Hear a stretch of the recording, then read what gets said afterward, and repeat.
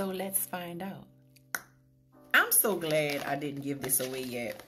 The Club de Nuit Untold, it is the perfect dupe to that Baccarat 540. Y'all do know we make these brands expensive.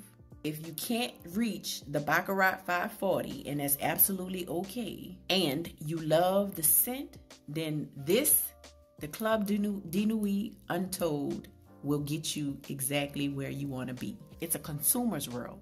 Make no mistake about it. I've been wearing this Qaed El Fursan. I know I'm botching it up since I opened it, but I've paired it first with this YSL Black Opium and the Watermelon by Aroma Concepts. You don't have to layer this. However, I love to layer my perfumes. I even layer the Baccarat. I do. With this combo, I'm using the watermelon to complement that pineapple. And I'm using this black currant, because this smells like black currant to me, to complement that amber and the jasmine that's in the Qaed El Fursan Black.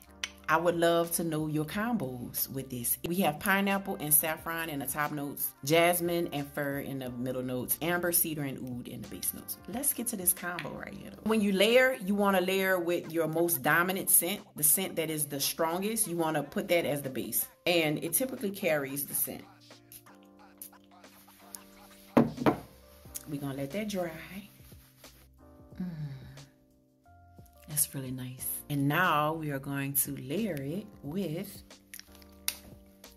AKA Baby Baccarat Rouge 540.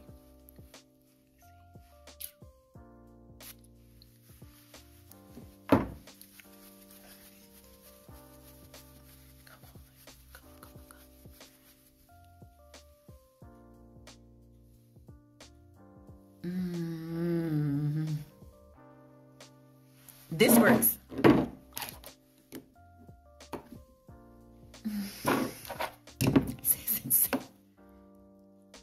That is nice. This combo works. Try it and let me know what you think.